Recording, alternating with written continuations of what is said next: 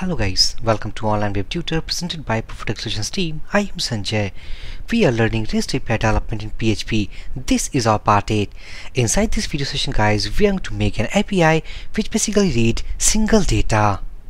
In the last video, we had seen that how can we list all the data what we have saved inside our database table. If I back to POSTMAN, now this is the route, or let's say that this is the API which we have developed called list-all.php, which brings all the data what we have inside tbl_students table. If I back to code editor, now this is the file actually where we had worked in our last video. Now inside this video, as we know that we are going to make an API which basically for a specific data. What does it means? It means that from this block of data, if suppose we want to read only this second block, means if I back to table, click on this tbl students link. Now inside this table we have 4 rows. Let's say that we are going to make an API which prints or dump only data for this second row. Or if we want about the details of only this 5th number ID means Sunil, then a particular record we are going to fetch from that API. So if I back to code editor, now inside this v1 folder we have created a file called singlestudent.php. Now inside this file we are going to develop that code. So for that, now I am going to copy all the code from this list-all.php and paste inside this file. Only we need to configure according to our need. So I am just going to get rid of that, and let's say that remove from this if block. And if I check from the header, now if I just remove about the debugger mode, here we have got access control, allow origin, we have requested and accepted for all the origins, and the method type is get method. After these two headers, we have included our database.php file and the student file. After including these two files, we have successfully declared and created the object of that respective classes. Now if I back to our previous file and scroll down, let's copy this one more line code back to a singlestudent.php and pasting it here. Now this if block also actually execute while getting about the get request type. Else inside this block, let's say http response code, and we are going to make 503. It means service unavailable, and here we are going to return called echo.json in code, and inside this we are going to declare an array, and inside this let's say that the key value pair should be something status equal to 0 and message is something, let's say access denied. All we have done with this else block. We have to remove this extra and from this spelling. Now here we have to work with the if block. Now to get a particular student record from this table, we need a ID of that. So while making a request to our singlestudent.php, actually we have to pass the student ID. By getting a student ID, we have to make a method, and by the help of that method actually we have to get the data from this table and dump all the data to our response.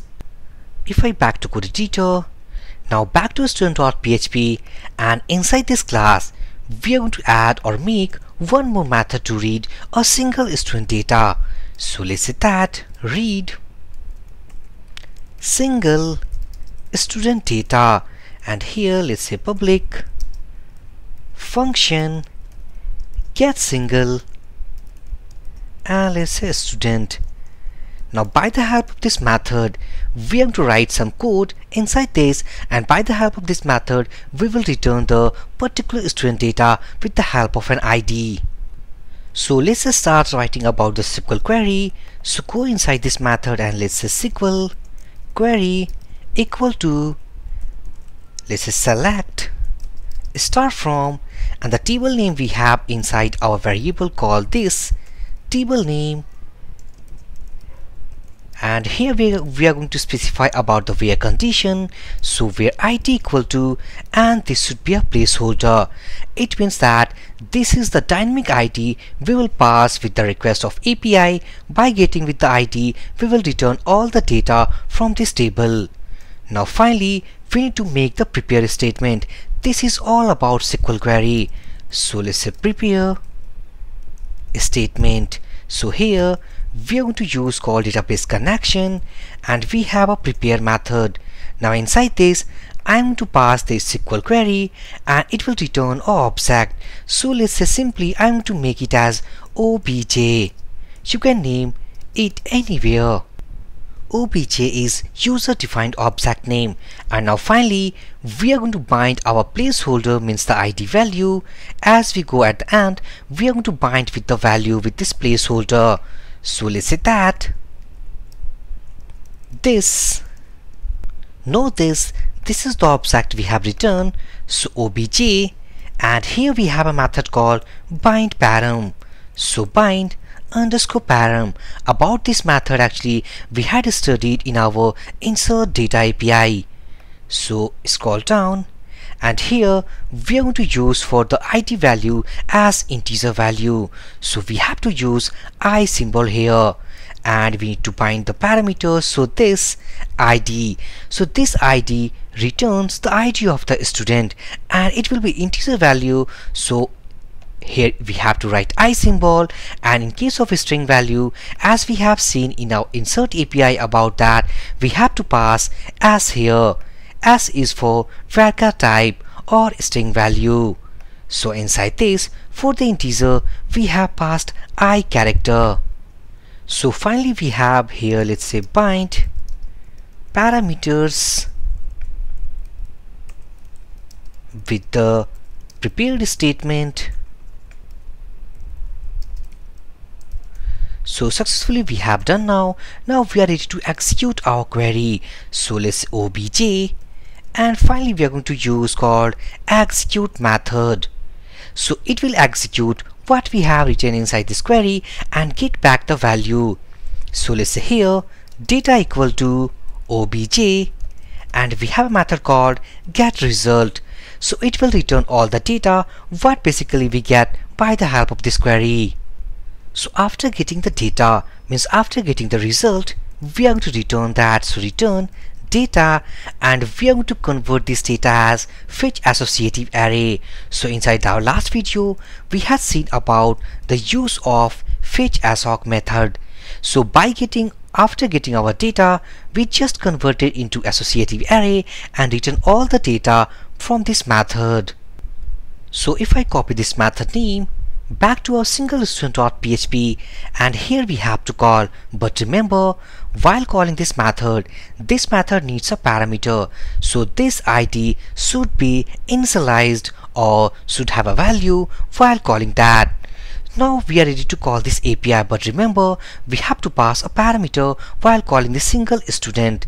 So let's say that we have params, and we are going to use called JSON decode, and inside this let's say file get contents, and inside this we are going to use called PHP, and let's say input. So we will pass our body input parameters, and that input parameters contain the student ID.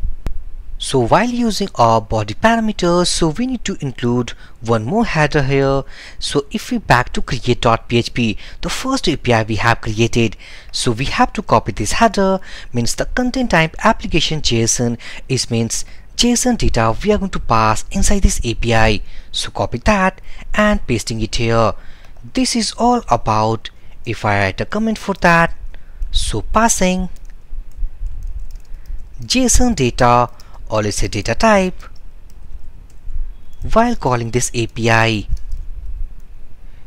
After writing all the headers, now let's say that inside this parameter we have a ID value. So let's say if not empty, let's say this param contains an ID, it means we are ready to execute or call this method. So here, so by the help of student object have a property called ID, and inside this ID we are just assigning the param ID. Now successfully we have passed that. Now we are ready to call the method. So student, and this is the method. And sorry, it just we have to copy that and pasting it here. So we have called that. Now it returns the data. So here if I write, let's say student underscore data, and if I print r for now, so print r, let's say student data. Now if I save all these changes, back to our Postman, so copy this call. If I copy this API URL, go here, it should be get request, pasting that, and this time we have to call our file something. Go to v1 folder, and this is the file. So click on rename, copy the name of file, back to Postman, and pasting it here. So this is all about single student.php. So now inside this, actually we have to pass the body parameters. But if we want to pass our body parameters, so we have to use called the post request. So now this time we are not going to do that, because if we pass or if we change about the post, body parameters should be enabled, and we are going to pass the row data inside this body section. So either we can change about the request method type, or we have to pass ID inside this query string, something like this. So let's say that we are just going to try with the post request type. So back to code editor, this should be something post, and we have to change about the allow method type. Save all these changes, back to Postman, so this should be post. It's all okay. If I click on get and press send button, here we have error called access denied. So change to Postman, go to body, and inside this we are going to pass about the ID. So let's say this should be ID, and ID, let's say we are going to pass the second value. Also in the header section we have to make called content type, and this should be something application JSON, because we are going to pass the body parameters as the JSON value. So all we have done about the needed things while calling with this API. Click on send button. So we have called 500 internal error. Go to preview, and we have no data inside this preview. So let's check once code what we have written. So back to code editor, and if I write about the debugger code, so ini set, and inside this let's say that display errors equal to 1. Save all these changes, back to Postman, click on send button. So the error we have called undefined method. I think that the file we haven't saved that, so just go to this file, save all these changes, back to Postman, click on send button, and we have now data. As we go inside the preview section, we have ID, name, email, and all the informations corresponding with this ID. If we go again back to browser, let's say that we are going to access about the information of this ID number 1. Just change the value, click on send button, and this is all about the data. So if I back to code editor to make this response as in proper format, so let's comment this ini set back here, and let's say that firstly we need to comment this print r, let's say echo, or firstly we need to check that if not empty called student data. So after getting this block, let's say http response code, it should be 200, means if we write means okay status, and finally we are going to return that. So let's say echo JSON in code, and inside here I am going to declare an array. Inside this let's say status equal to 1, and all we have data, let's say data, and inside this all we have data inside this student data variable. So copy that and pasting it here. And if suppose let's say student data is empty, so in that case we are going to return called http response code, and let's say 404. It means that data not found. And finally I'm going to return let's say echo something JSON in code, and inside this let's say array status something let's say 0, and the message we have something let's say student not found. All we have done now, we have changed the output as a proper response. So back to Postman, click on the send button. Now we have data. Go to pretty, and inside this JSON formatted response, as we can see that this is the output response. If we change to 2, send button, and this is all about the data of this second number ID. And also here we can see that the HTTP response code is 200. It means OK status. Let's say that we are going to pass ID number 20, and as we know that ID number 20 does not exist. So if we click on the send button, here we have message called status equal to 0 and student not found, and here we have a response code equal to 404, what we have passed inside this HTTP response code method. So successfully guys, by the help of this video session, we have retrieved about the single data information from our database table. So if you have any doubt inside this video session guys, then please drop your comment. I will give my reply as soon as possible. So for this video session guys, thank you for watching and have a great day.